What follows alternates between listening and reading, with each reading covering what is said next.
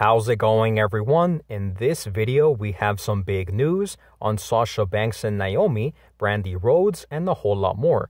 But before we begin, make sure you subscribe to our channel to get the latest wrestling news.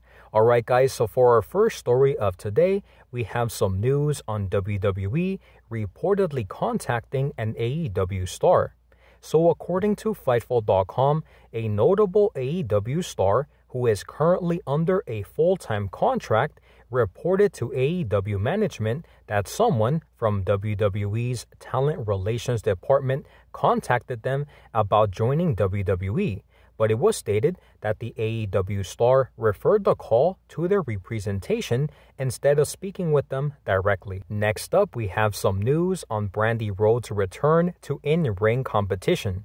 So according to a new report from PWInsider.com, last Friday, Brandi Rhodes wrestled in a closed event at the WWE Performance Center in Orlando, Florida, against a, quote, newer talent. But despite the fact that she returned to in-ring competition, it has yet to be confirmed if Brandi Rhodes has signed a deal with WWE. Next, we have some big news on when Sasha Banks and Naomi could make their return to WWE television.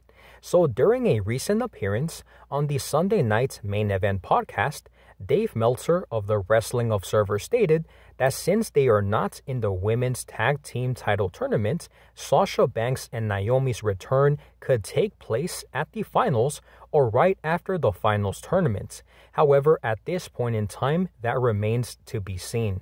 So with that being said, guys, that is all of the news that we have for today. Thank you guys so much for watching, and I'll see you on the next one.